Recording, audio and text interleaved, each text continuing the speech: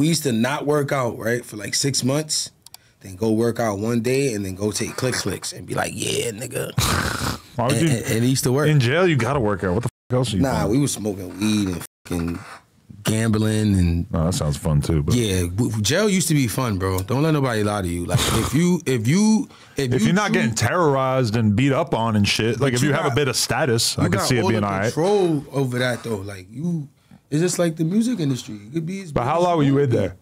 Me, I was in there off and on for like 11 years. You weren't in there long enough to feel like you had to fuck the homie in the ass. Nah.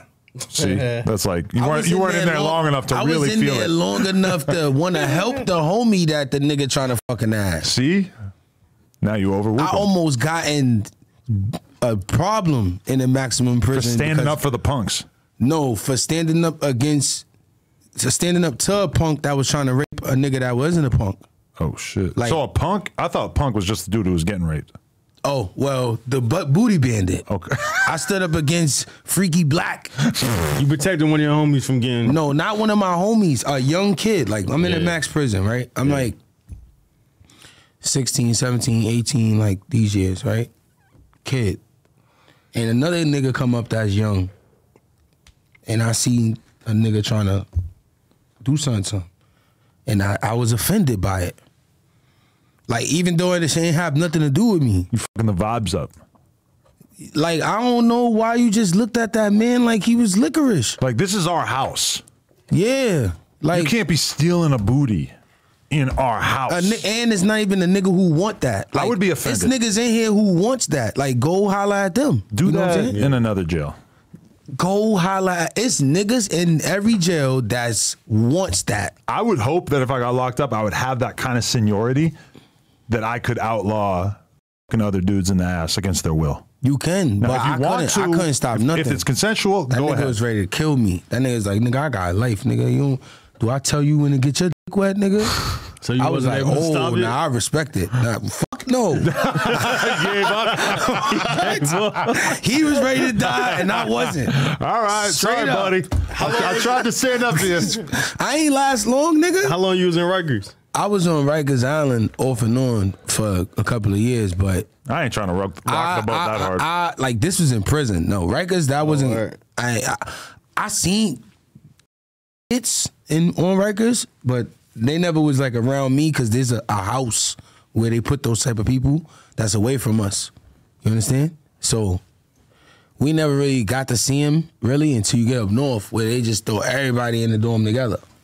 There's no cells. Remember when Wayne was in Rikers? You wasn't in at Rikers when Wayne was there. Nah. You said you was locked up with China Mac though, right? Yeah, I was not on Rikers. I was already upstate. I think. China Mac stepping on shit. His gun charge, like 07, 08. What was China Mac like behind bars? We need to know. China Mac, he was holding it down? He was the same way. He was about his money. He was about his business, and he'll defend himself if a nigga want to play with him. Like, all right. I don't see nothing really different besides him being more playful.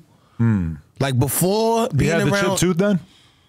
I think so. I think that's where he chipped it. I think that's where he chipped it in jail. But this the thing. You gotta understand, being around China Mac and them niggas, at a time, it was like him and a whole bunch of niggas like him with mad money, and it was like the fucking Chinese fucking mafia to us. Like Shadow. That was the name of his gang. Yeah, like them niggas was like real get money niggas that, you know, if they gotta get in that bullshit, they would. You know what I'm saying? But for the most part, being around China Mac, it was like, I don't know, bro. Like I was around a fucking Japanese royalty or some shit. Chinese, yeah. My fault, bro. Yeah, but it's in his name. You feel me? Like, it's easy to remember. But bro, like being around him and like Yaya Flawless and like it was like a team called COD, right? There was some fucking Asian niggas that was paid and they was running around doing what they want to do in the music industry, and I think that was China Mac managers or something. But I was cool with them. Like they started a clothing line. I used to wear their shit, you know. I want to ask you about the most feared GD rapper out the rack. The most feared GD rapper you talking about? AOKD. How you feel about AOKD? You said that he's the most feared rapper. GD rapper. He's GD? He used to be. I think he left that behind. I don't think the GDs accept you if you sleep in a tent. Nah. Should I just accept that I was being trolled with all that? Because I kind of like went along with it like a little bit long. Wait, I don't think. I don't want people to think I'm stupid. I'm really falling for it, right? Listen, Why he put an Adams 22 diss on World Star? He don't even say. Did he do that? He doesn't even say anything about me in the song. It's just a song. He just put Adams 22 diss in the title. I listened to it last night. He does not say one word about me. He didn't say nothing. And it's on World Star. It got like 15,000 views. All right, so look, I'm sorry. Right? Honestly, how I feel about AOKD, right? I feel like it's room for everybody in the world, man. You know what I'm saying? No matter what kind of dude you are or what kind of shit you into. If you funny, man. Whether it's you at your worst or you at your best or you stunting or you fronting. A funny dude is a funny dude, man. But that nigga's funny. I ain't gonna lie. His playbook right now. If he really was mad and he really like got himself kicked out and really was doing all of that, like I think he was doing that to get his girlfriend back. Can we confirm that the breakup with the girl was fake?